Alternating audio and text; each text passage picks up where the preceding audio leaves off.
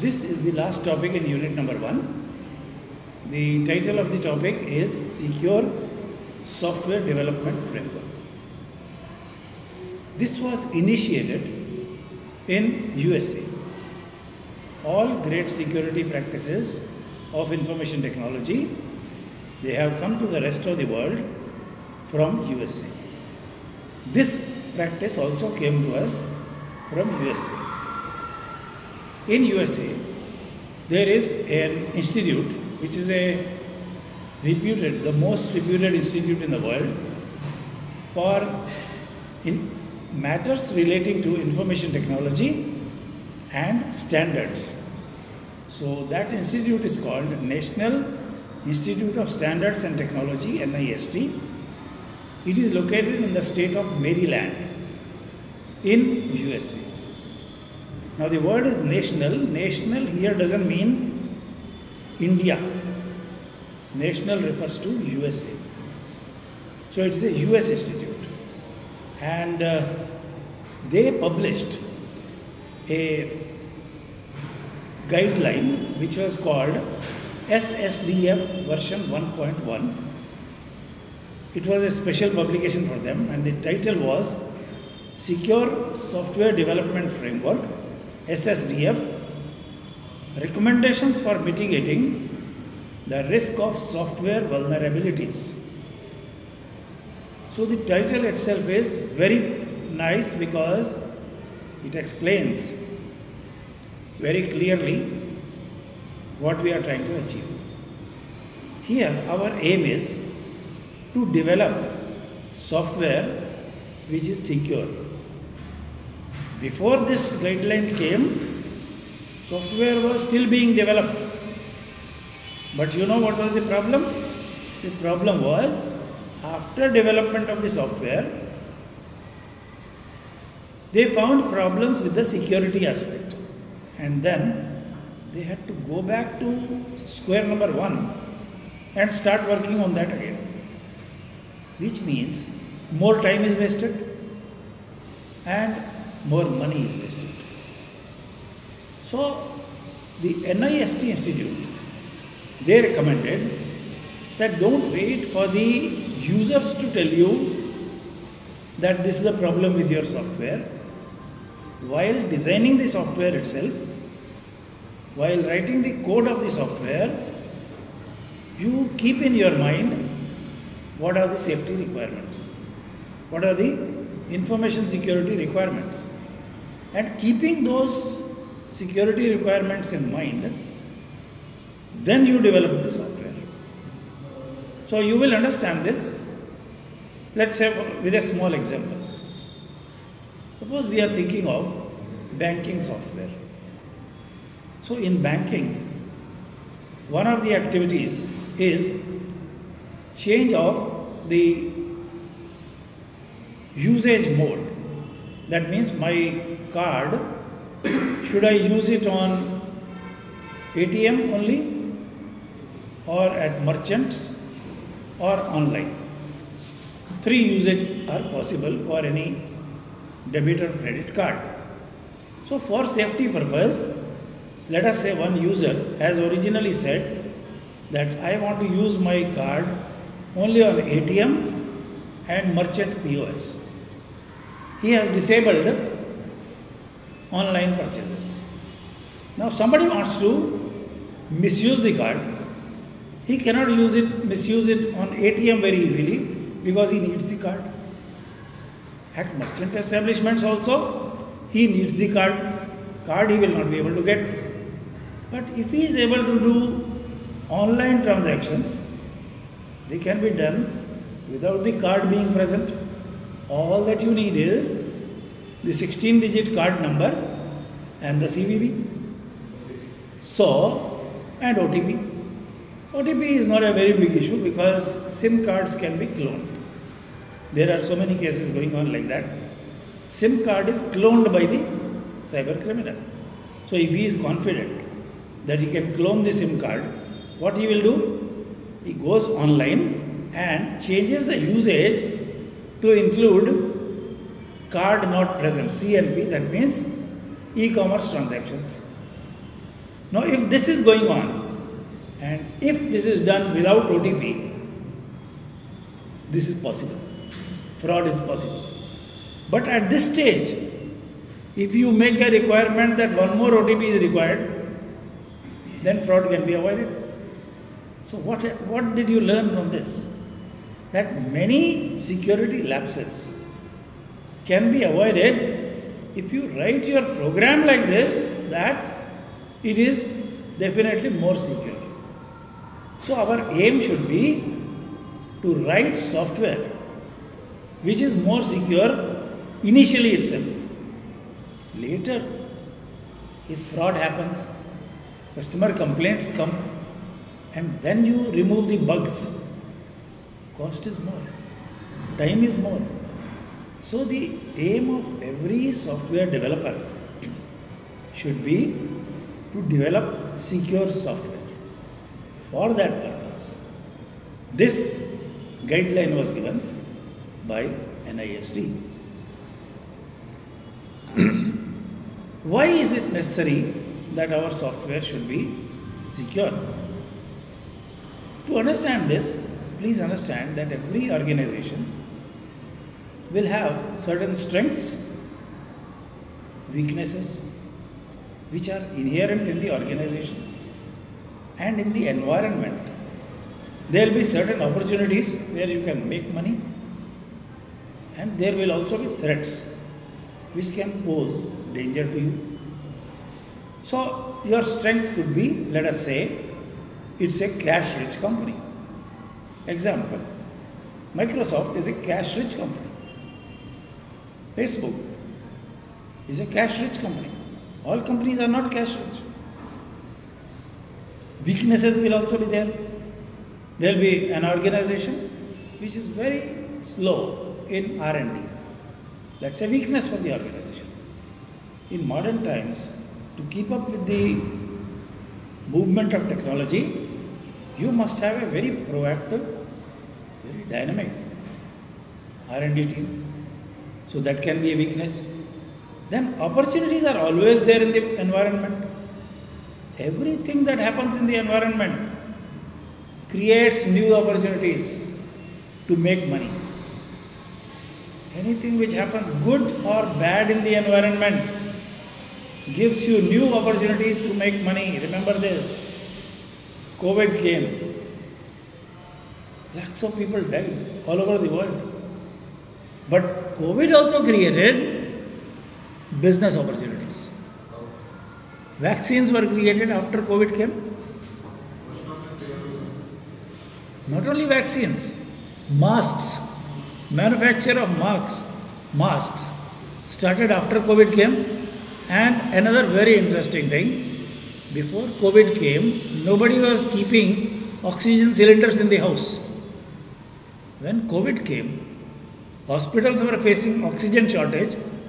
Many rich people, they converted one room in their bungalow to an ICU room.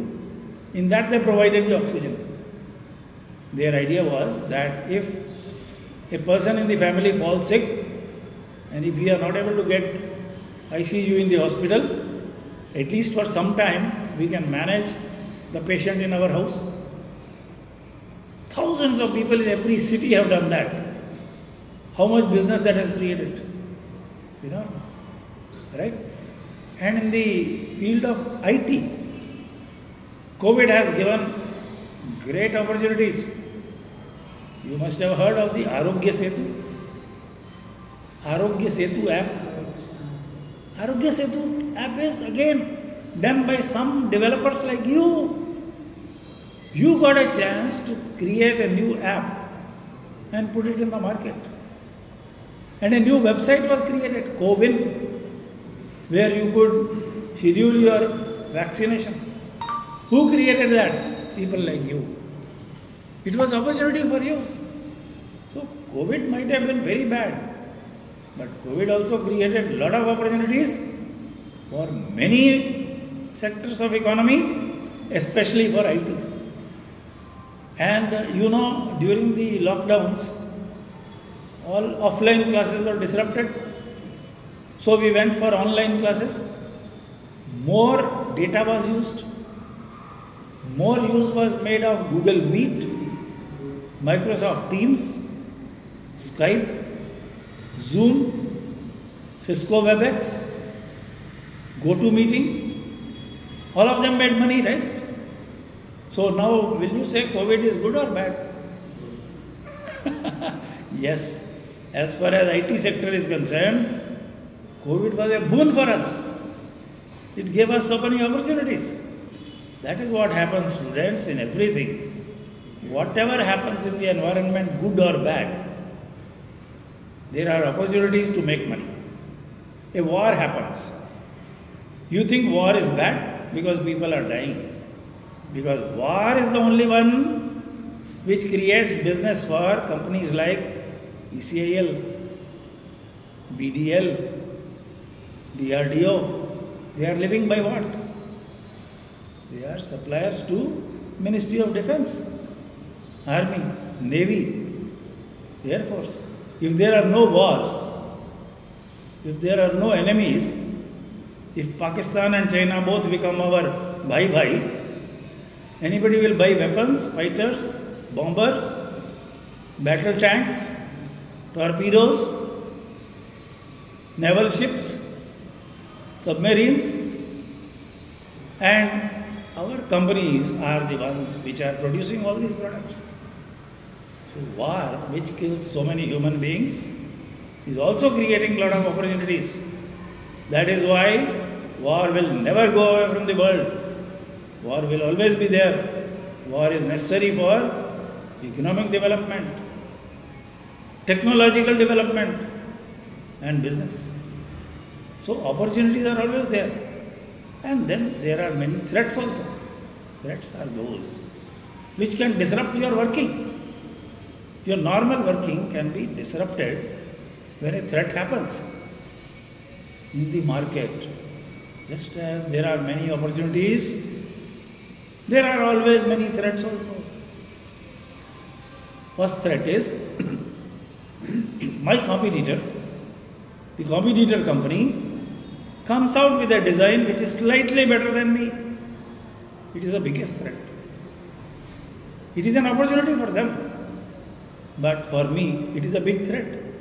Or in the environment, the government policies change and government allows import of my product from foreign companies.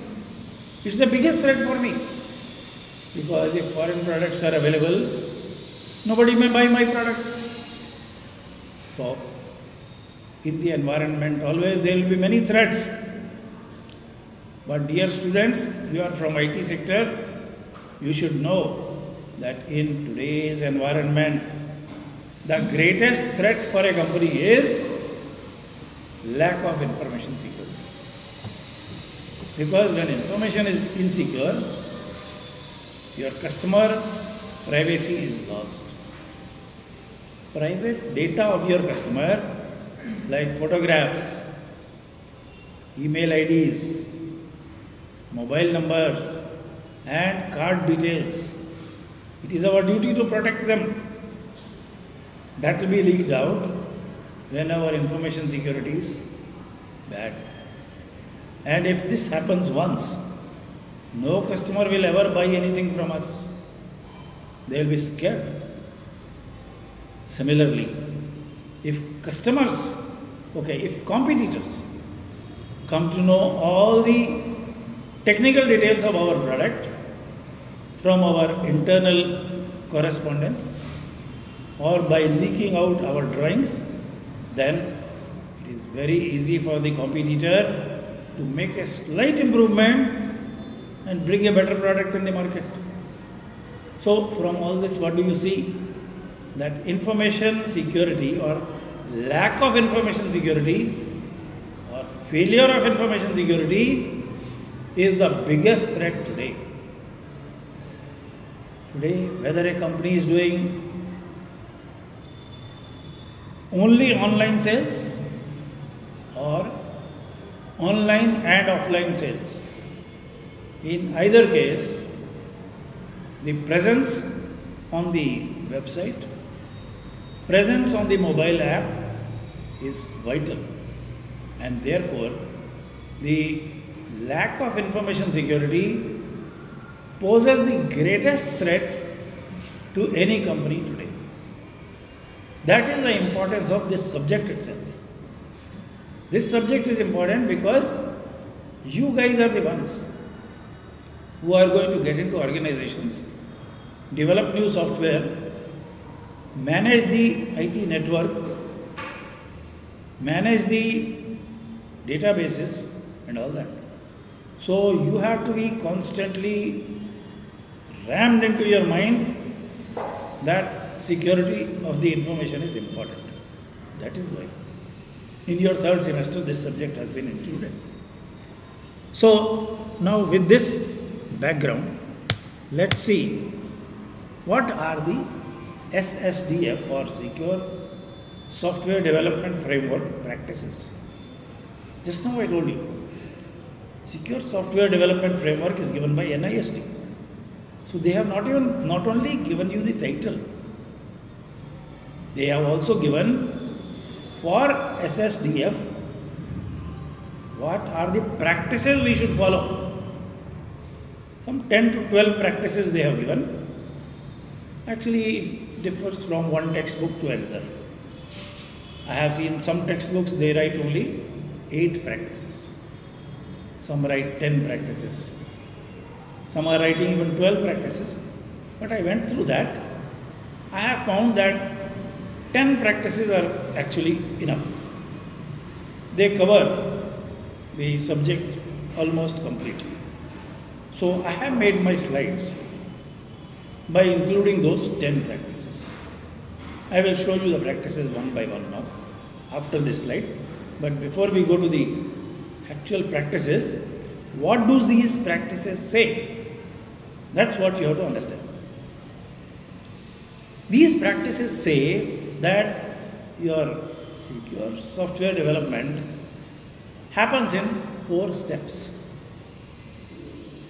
The first step is prepare your organization for secure development.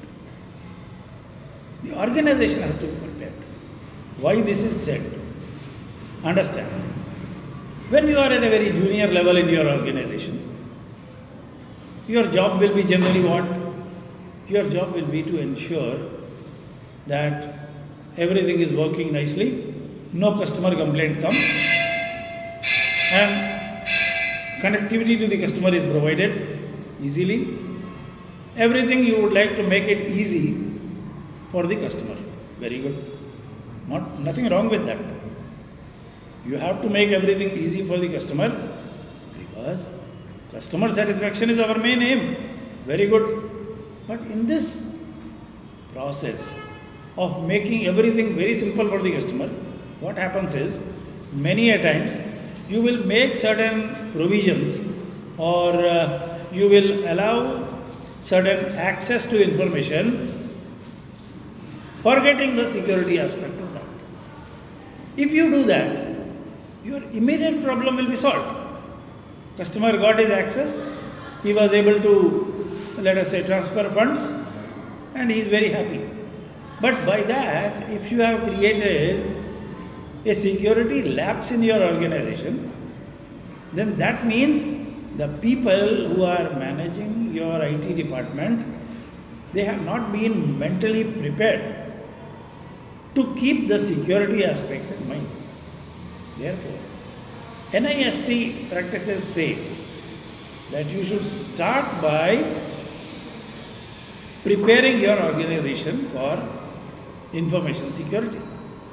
This is done by making everyone aware of the need for security and everyone aware of the practices which we are following in order to make our software, our apps and our network most secure. So the first step in every practice will be to prepare the organization. The second step will be to protect the software. Now protecting the software means what? Today's software follows the component approach. In very old time, that means before this component-based development came into picture, softwares were written as long programs containing long codes which were very difficult to debug. Because if there was a bug, to find that bug, you have to spend a lot of time. Today, nobody writes softwares like that. Just as we do in hardware, we make the product into so many components. Each component is tested separately. And once we are satisfied about the functionality of that component, then we fit it into the product. So with that, what happens? Since every component has been separately tested, there is very little doubt left afterwards that the total product will work. The same approach is followed now for writing software also. In the software also there are so many components. For example, there may be one component which deals with conditional logic. That means if statement or if else statement, that may be the conditional part. There may be another part which deals with, say, some visualization of data. Extracting the data from a database, then creating a graph with that. With Python, it can be done. With some wizards also, it can be done. So like that, when there are several components in the software, protecting the software means each and every component must be protected from tampering and from unauthorized access. Who is allowed to access that component? That should be clearly verified, and those who are really trustworthy only should be allowed to access that component. The third part is producing well secured software. Now, why this third step is included? The reason is many companies, they produce some part of the software themselves, and they also subcontract or offshore the software development to other companies. Look at a company like Facebook. Facebook has their own developers. They work in USA. But a lot of work for Facebook is done by Indian companies in Noida, Bangalore, Pune, and some in Hyderabad. Now these companies, small companies which are located in Hyderabad, they are called offshoring companies because they are far away from the seashores of USA. Our people are working here. Financial benefit of this is that when the people are working here, they can be paid less salaries in rupees rather than more salaries in Los Angeles in dollars. So this is advantageous for the company. So when this offshoring business is done, lot of components of the overall software, they are actually coming from sources which are not within your company. So for these things, for such components, you have to ensure that that small company in Noida or small company in Bangalore, which is writing components of your software, they should also have the awareness of the requirements of safety, security. So not only our people have to be prepared, we have to prepare our contractors and subcontractors who are offshore. We have to prepare them also so that they will produce software which is less vulnerable to threats. And fourth, respond to vulnerabilities. This particular step will come several times in this subject. Respond to vulnerabilities. Now, vulnerability, I explained to you earlier also, consists of two parts. One is threat, second is attack. Every threat doesn't result in an attack, but every attack can be seen as a threat even before it happens. That is what is needed by IT people. So they have to identify what are all the threats which can happen and then see how to handle the attacks. A threat becomes an attack when actual breach takes place. Either security breach or data breach. When that takes place, then we say that a threat has been converted into attack. When this happens, you must respond to the vulnerability. Vulnerability is threat as well as attack, but when attack happens, you have to respond to it. How do you respond? There are two parts in that. First, recover. This is the emergency part. Emergency part is recover. That means bring your information system to the same stage at which it was before the attack happened. And second is improve the system, because you must learn from this experience and you must improve your information system so that the same threat doesn't happen again in future. This is covered in the fourth part, respond to vulnerabilities. So with this background, now I am ready to explain to you the practices of SSDF. The first practice is to provide training. Why we have to provide training? The first sentence itself is very clear. This is actually an axiom. You must always remember is information security is everyone's job. It is not the job of only security manager. No. It is not the job of only network administrator or database administrator. Information security is everyone's job. And everyone includes developers. You people are going to be developers, service engineers, program managers, and product managers. All must understand the basics of security. That's why in your MCA course, you are being asked to learn this subject of information security. Actually, as you have seen for all these days, it is not a hardcore technical subject. It is more of security oriented or more of security philosophy oriented. It is more like that.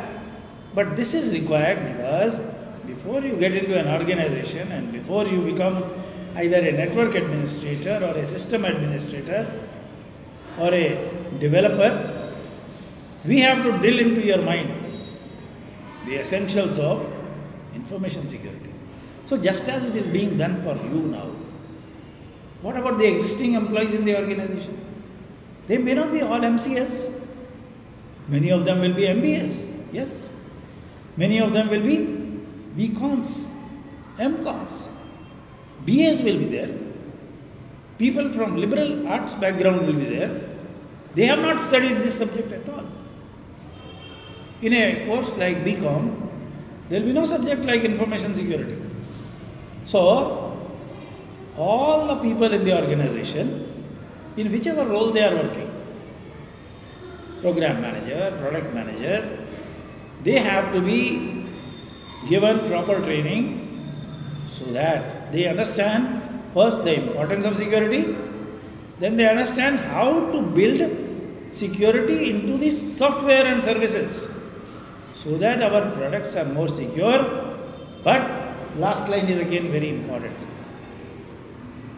We must still address the business needs. and we must deliver value to the user. The word user is used. User can be an internal user, a Windows user, or a user can be an external customer, a web customer, or an app customer. For all these users, value has to be provided.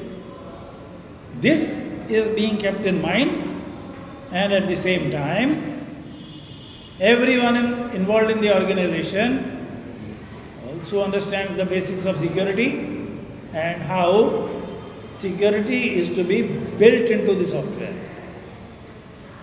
This is the important concept you have to remember in this particular practice.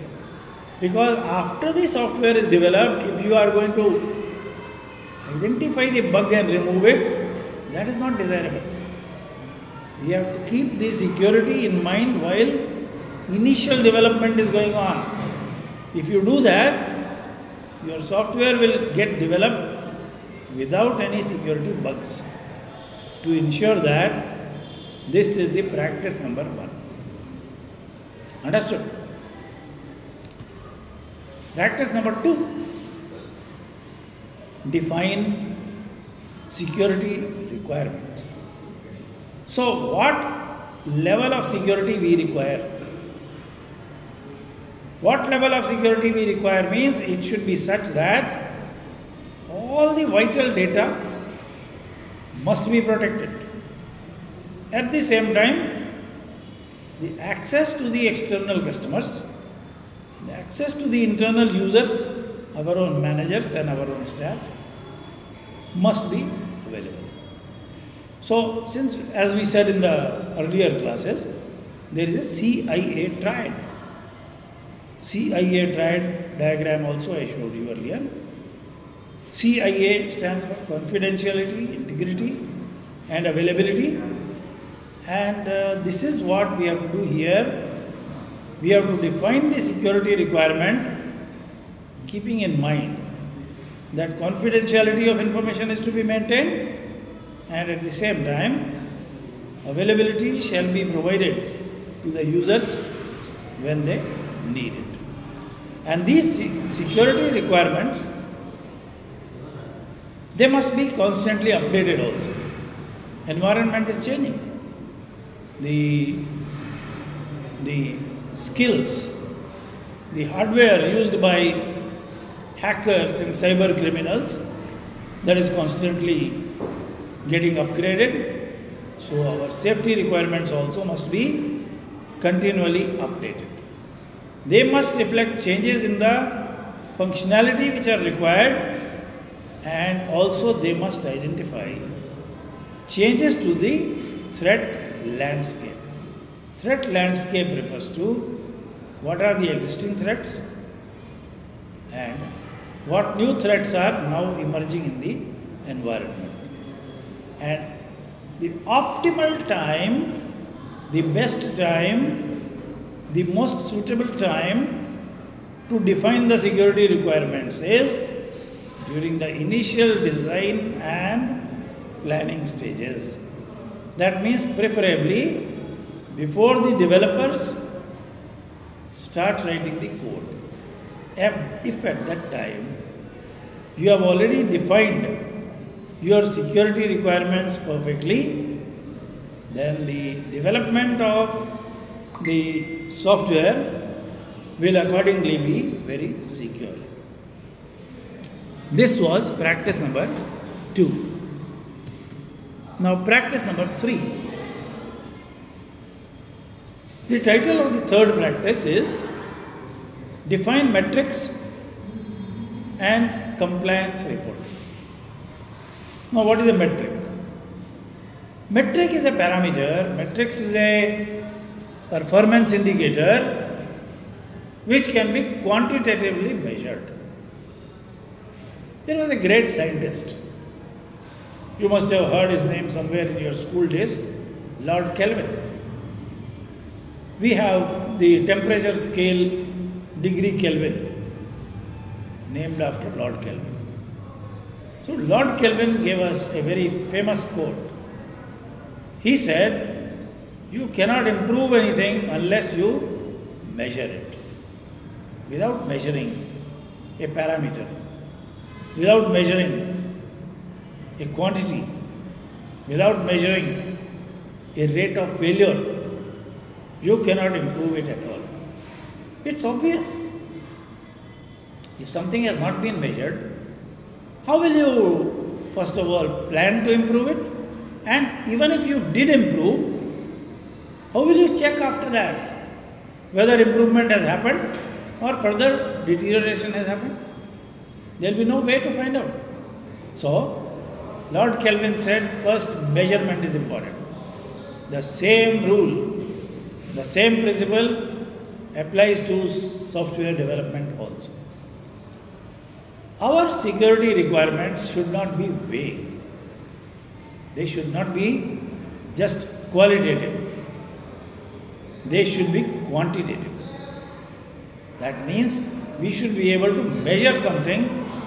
We should be able to measure, for example, in two-factor authentication, what is the difficulty level in breaking the two-level authentication. Suppose we are going to also introduce biometric authentication. Then what are the probabilities in terms of numbers of violating that rule of authentication? So everything that you want to implement in secure software development, you must define how you are going to measure it. Once that is done, then actual measurement should be done, and the third and the final step is compliance reporting. That means at every step after measurement, you must also say whether our metric is meeting the laid down requirement or not meeting the laid down requirement. That is compliance reporting. So simply defining the metric is not the end. After that, measurement has to be done. The result of measurement must be compared with the predefined metric, and then we should say whether we have complied with the security requirement or not. So these things must be defined early. Early means right in the beginning stage of the software. Then the developmental team, which is going to consist of MCAs and other people like you, they will be able to understand what are the risks associated with security issues, how to identify them, and how to fix them. After you identify the risks, you have to fix them also by properly rewriting or properly modifying the source code so that that defect can be avoided, so that that bug can be removed. This will be able to eventually remove all the vulnerabilities which have been discovered, especially those vulnerabilities which are critical. Critical means most important.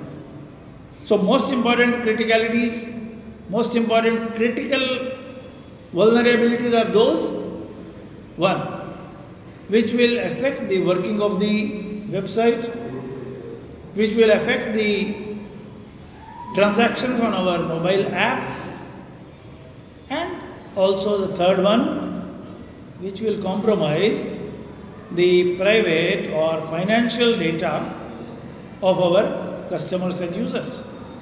So these are the critical or important security issues. They should be given a very high severity rating, and they must be fixed within the specified time frame. And again, last line says something very important. These should never be relaxed at any cost. This happens in many organizations. You find a vulnerability, you impose a new rule that, okay, in future this will be the practice followed so that the harm doesn't happen to the customer interaction. And then after some time, based upon the requests of certain people, you start relaxing the rule. The more and more you relax the rule, the vulnerability comes back. The more and more you start giving exemptions for the strict implementation of that rule, then your vulnerability is going to slowly return to your software. So that should never be allowed to happen. Whatever security requirements we are building into our software, it should never be bypassed under any circumstances. And if a manual action is needed, that should not be relaxed at any cost, because once you relax it, you may have to relax for other users also. You cannot treat different users differently. So eventually you will be relaxing it for all the customers, all the users, and then that will mean your software will become more and more insecure. So this is what you understand by practice number 3. So now students, 3 practices I have defined. I know you will not be able to note down the entire statement of each practice, but at least the title of each practice you must be able to write in your examination, and you must be able to remember it for writing that. So once again I am showing you, your practice number 1 is that you must provide training to each and every person in the organization in dealing with security issues. Practice number 2 is defined as defining the security requirements. So our security requirements have to be defined so that the applications are secure, systems remain secure, apps remain secure, data remains confidential, and all that. All this must be defined. Not only it should be defined right in the early stages of development of the software, so that the developers can build security into the software. They should not have to release security patches after that. When you release security patches after the software has been deployed, the patches may be installed by every customer or may not be installed. Yes, there will be certain customers who will not bother to install the security patches. So let us say Microsoft sends me a security patch. As soon as Microsoft sends me a security patch, do I implement it immediately? Do I install in my system immediately? I don't. Simple reason is, my laptop will not be on all the time. I switch on my laptop maybe once in a day, and that too only for 10 minutes. And that time I will not have the time and patience to look for the security patches which have come and whether to install them or not, and then to wait for the laptop to install and restart. No user has got that much free time. So we must try to give all the security features of the software in the initial stage of the development of the software, so that it doesn't have to go as a patch. And the third practice is, all the security requirements must be defined in quantitative terms, measurable terms. Once they are in measurable terms, then it becomes possible for you to measure the actual performance, benchmark it against the predefined metric, and then you can comply and you can report that compliance is happening. So I will stop today's class here. I hope you have understood all the 3 practices. There are 7 more practices which I am going to talk to you about. In the next class, hopefully, I will complete those practices also. So these 10 practices or 12 practices, they are the part of NIST's Secure Software Development Framework. So do you have any questions on this? Students, any questions?